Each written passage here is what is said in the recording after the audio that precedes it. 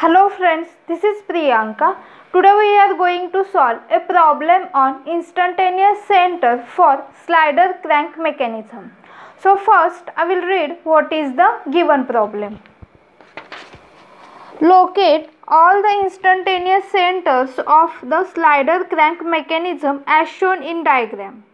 The lengths of crank OB and connecting rod AB are 100 mm and 400 mm respectively. If the crank rotates clockwise with an angular velocity of 10 rad per second, find first velocity of slider, second angular velocity of the connecting rod AB. So this was the given question. We will first plot the instantaneous centers. So for that we have to first write how many links are there in the given mechanism. Now if we observe this mechanism here, this is the crank OB that is getting rotated in clockwise direction about the fixed center O. Here connecting rod AB is there and the slider A is getting reciprocated along this fixed line, that is the center of O and center of A is getting connected, and this is the fixed line. Now we have to take some suitable scale for taking the instantaneous center. So we will take here scale 10 mm is equal to 0.4 centimeter. So we can say that 100 mm is equal to 4 centimeter. So for this 100 mm we have to take here 4 centimeter, and for this 400 mm we have to take here as a 16 centimeter. So first we have to take here as a point A, then from the point O we have to take, then we have to take here one line passing through this point O and take 45-degree angle, and then at 45-degree angle we have to take this OB, and then here we have to take from this point B along this fixed line, that is the center of A and center of O are same or are on the same line. So from this point B we have to mark here one point that is at 400 mm. So here 400 mm, that means 16 centimeter we have to take, and on that point we have to connect here as a or draw here as a slider. So in this way this diagram will be getting completed. Now we will make here points how many links are there. So if we observe, this OB is getting rotated about this point O. So here this is the fixed link, that is 1, then this OB is the link 2, then this connecting rod is the link 3, and this slider is the link 4. So there are total number of links are 4. Now from this we have to find out how many instantaneous centers are there. So how to calculate? So we have formula n is equal to n minus 1 by 2. So where n is the number of links, so we can say that 4 in the bracket 4 minus 1 by 2, and that is equal to 6. So from this we come to know that there is 6 number of instantaneous centers. So how to find out these centers? So for that we have to make here one table. So links are 1, 2, 3, 4. Now instantaneous centers, in this we have to take 1 is connected to link 2, that is 1, 2. 1 is connected to 3, that is 1, 3. 1 is connected to 4, 1, 4. Now we will move for the next column, that is 2. 2 is connected to 3, 2 is connected to 4, that is 2, 3, 2, 4. Then 3 is connected to 4, that is 3, 4. We cannot come to the back because when we take here 4 is connected to 1, that is 4, 1, or link between 1 and 4 is there, that is it is already present. So these are the instantaneous centers. Now we have to first plot fixed and permanent instantaneous centers by the observation. Now if we observe here, there is the connection in between link 1 and 2 at the point O. So we can say that I1, 2. Then there is the connection between link 2 and 3 at point B. So here we will write I2, 3. Then here there is the connection between link 3 and 4 at this point A. So we will say that I3, 4. Now if we observe, this slider is getting reciprocated along this fixed line 1 to 4. That means Where is the connection? So there is the connection in between this point 1 and 4. So it is getting reciprocated and this link is fixed link. So when it is sliding along this line, then there is the instantaneous center we have to show at infinity.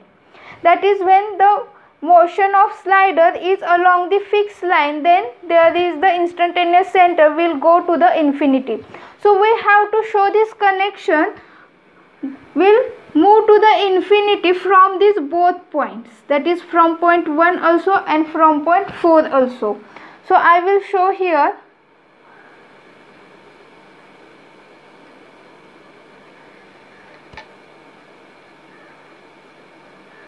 So here we can say instantaneous center 1 4, that is I 1 4, and it is at infinity. So in the same way from point 1 also we have to show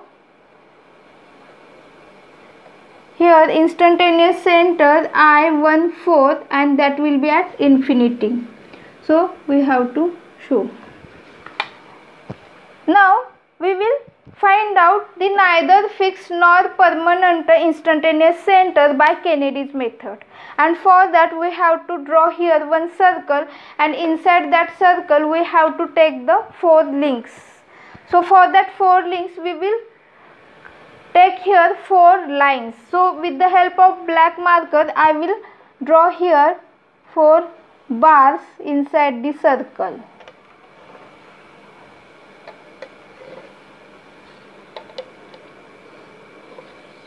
The end point should be connected. So 1 2 3 4, and here for these rigid links I will take here the numbers 1 2 3 and 4.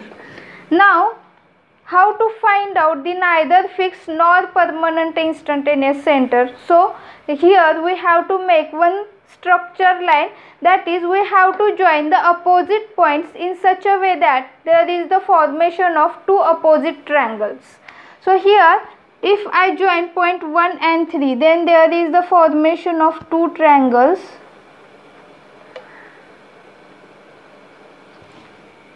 So if we observe 1 2 3 and 1 4 3, if 2 triangles are formed, so I will write here 1 2 3 and 1 4 3. So in between these 2 triangles 1 3 is the common line. So here it will give us the instantaneous center I 1 3. So how to plot this instantaneous center? So we will move for the first triangle, that is 1 2 3.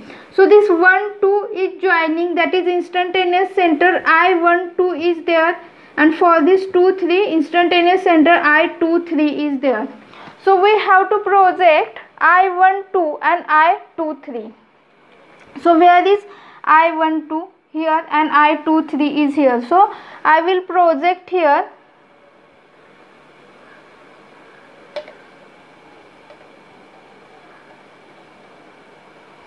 Now we will move for the second triangle. So here 1 4 connection is there and 4 3 connection is there. So if we observe I 1 4 is there and I 3 4 is there. So we have to project these 2 centers, that is I 1 4 and I 3 4. So I 3 4 is here from this point A, and I 1 4 is also here, that is passing through this point 4. So here this is the projection that we have already making to show the infinity. So here this is the projection of these 2 centers, and here is the point of intersection. So this point of intersection will give us I 1 3. So in this way this instantaneous center is getting plotted. Now remember that one important point, while taking instantaneous centers we have to take smaller number first, because now if in between these 2 points, that is 1 and 4, we have to take the instantaneous center. So we have to take one number is smaller, that is first and then 4. Now in the same way in between 4 and 3 we have to take first 3 and then 4, that is instantaneous center 3 and 4 is there. So we have to take this rule for every time to avoid the confusion. Then again we will move for the next. So if I join this point 2 and 4, again there is the formation of opposite triangles.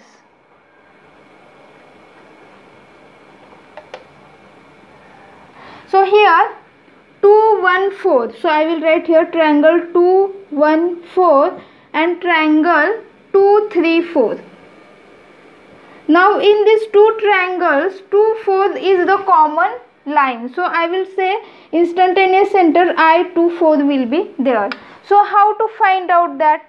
So we will move for this triangle 2, 1, 4. So in between 2, 1, 4, here 2, 1. So here the instantaneous center I12 is there, and here 1, 4 instantaneous center I14 is there. So we have to make projection for this I12 and I14. So here is the I12 and here is the I14. So this is the line, that is projection is already there. Now we will move for the second triangle, that is 2, 3, 4.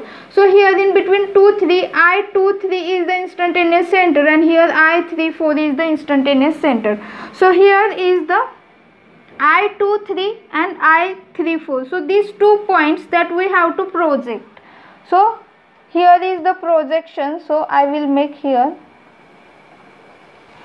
So here is the point of intersection, and that point of intersection will give us I24. So in this way, the instantaneous centers are getting plotted, that is 1, 2, 3, 4, 5 and 6. 6 numbers of instantaneous center for this mechanism is getting plotted. Now we will move for the calculation part. So if we observe omega OB, that is the angular velocity of this point B about the center O is given, that is 10 rad per second. Then this OB is also known, that is 100 millimeter, which is equal to 0.1 meter. So how we can calculate the velocity at this point B? So VB, which is equal to VOB, which is equal to R into omega, because this point B is moving about the center O, so we have to take R is equal to this OB. OB multiplied by omega OB. So OB is 0.1 and omega OB is 10, that is VB is equal to 1 meter per second. So in this way we will get here the velocity at point B from the given data. Now what is the first question? First question is velocity of slider A. So how to find out the velocity of this slider A? So if we take this link AB, then velocity and the distance, perpendicular distance from the center, we can take the ratio. So if we observe this A and B is having instantaneous center I13. So if I take the ratio, that is VA divided by what is the distance from this instantaneous center to this point A, that is I13AA, which is equal to VB, and the distance from the instantaneous center is I13B. So this ratio is same. So it is important because the point A and B is having instantaneous center I13. So VA divided by I13A, which is equal to VB divided by I13B. So with the help of scale we have drawn this diagram. So what is this vertical distance I13A, that is 460 millimeter, and this I13B distance is 560 millimeter. So now VB is also known. So only one unknown term, that is VA. So if I take I13A to the numerator on the other side, so 1 into 0.46 divided by 0.56, and which is equal to 0.82 meter per second. So this is the answer of first question. Now the next question is we have to find out the angular velocity of this AB. So how to find out the angular velocity of this AB?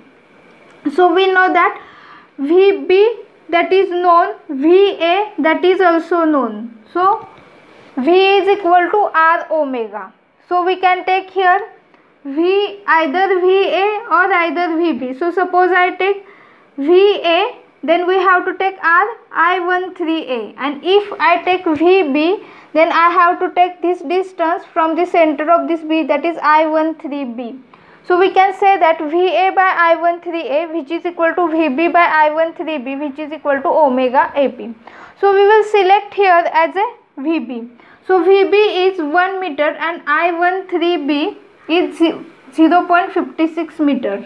So 1 divided by 0.56, which is equal to 1.78 rad per second. So this is the answer of second question.